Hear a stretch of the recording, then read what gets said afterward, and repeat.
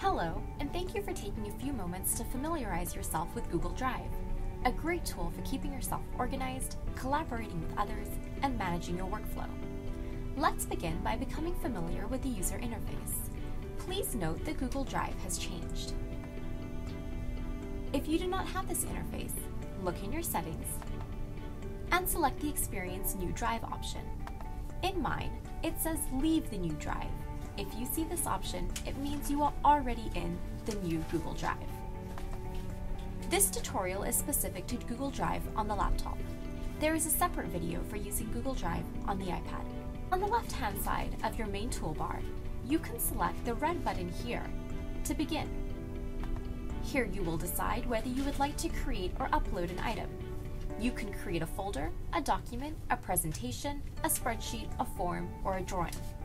We'll take a closer look at how to use each of these specific items in the upcoming tutorials. You'll notice you also have the option to upload files and folders.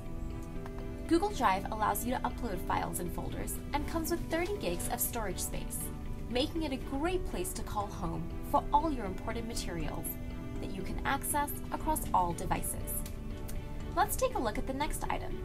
This is My Drive. My Drive is your library where you will find all your files and folders. The next item is Incoming.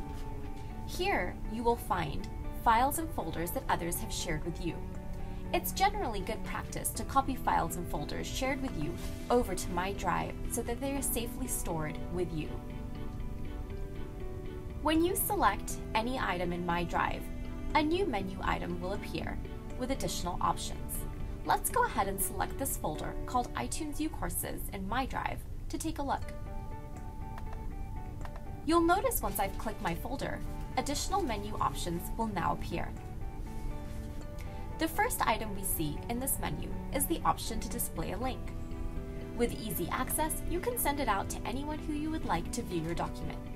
Please note that this is not the same as sharing the file for collaboration. When sharing documents with others, you're going to want to select this little person with the plus sign. Once you select this, a new screen will open up where you will enter the name and the viewing options the person can have. Be sure to change the access options.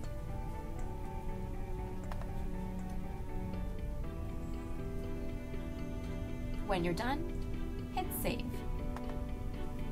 Enter the names of the individuals with whom you'd like to share your document. It's very important that you also set what their options should be. They can either be able to edit the document or simply view it. If you'd like to add a message, go ahead and hit Add Message. When you're all done, select Send.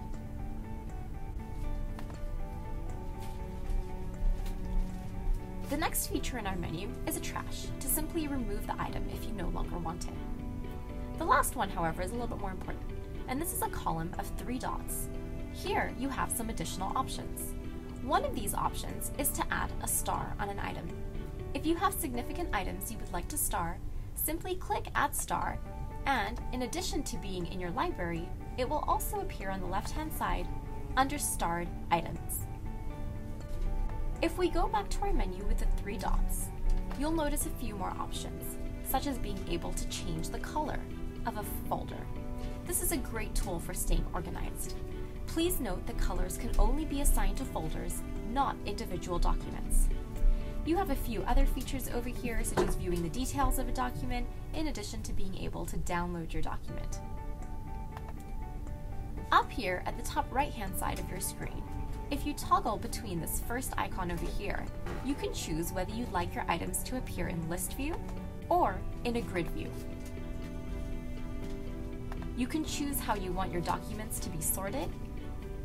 You can view details on the activity of your drive.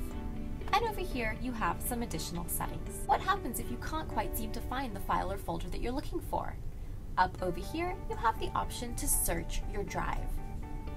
This is a great tool for being able to quickly access documents and information you need, but perhaps can't quite find. As always, if you have any questions about how to use Drive, please do come and see me and I'll be happy to review it with you and answer any questions or concerns you might have. Don't forget to download the Drive app on all your devices for easy access to all your files and folders.